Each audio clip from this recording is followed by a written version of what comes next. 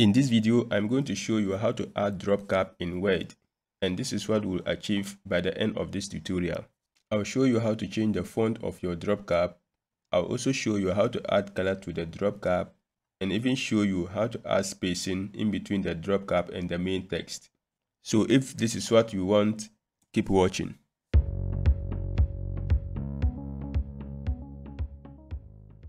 Hello guys, this is Online Office Teacher, where I help you manage your data and information through online video just like this one. So if you are new here, consider subscribing. That said, let's jump into the video. This is the document where I want to add a drop cap. To do that, I just click on the particular paragraph where I need the drop cap. For instance, if I need it on the first paragraph, I just click anywhere inside the first paragraph.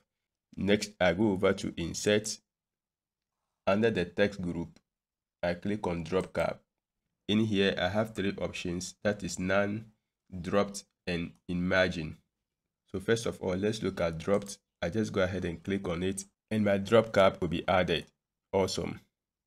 So if I click aside, this is how it will look like. By default, it will drop to 3 lines. Let's see how we can make it more than 3 lines. To do that, we go back to drop cap, still inside the paragraph. I click on drop cap, then I go over to drop cap options. Under options section, I go to lines to drop. You see that we have 3 in there. I increase it to maybe 7. Then I go ahead and click on OK. You now see that it has dropped to 7 lines. Now I want to choose a different paragraph, and I go over to drop cap, and this time around I will choose in margin. Perfect. So this is how it will look like.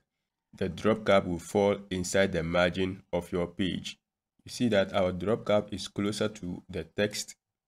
Let's see how we can create a space in between the drop cap and the main text.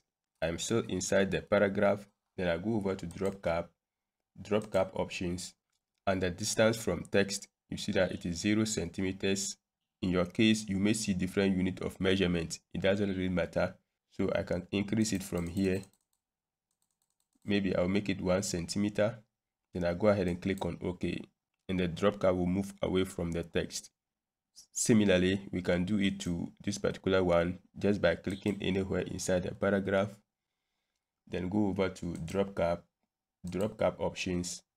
Then I want to increase it to 0.6. Then I click on OK. Perfect. Another thing you can do is go ahead and change the font of the drop cap. To do that, I go over to drop cap, then I click on drop cap options, and the font, I drop down the arrow here, and I can choose whichever font I want. Maybe I want to use Bodoni MT. I click on it, and I go ahead and click on OK. Awesome. You are not only limited to changing the font, you can also go ahead and change the font color, but this time around you cannot do it under drop cap. You see that we don't have any option with regards to color. So I exit out of here. So this time around, to be able to apply color to my drop cap, I need to highlight it like this. Then I go over to home. Under the font group, I go to color, and I can choose whatever color I want, maybe red. Awesome. So that's it on how to add drop cap in Word. I hope this video was helpful. If you found value, kindly hit the like button.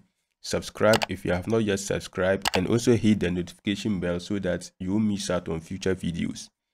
Keep watching, and I will see you in the next one.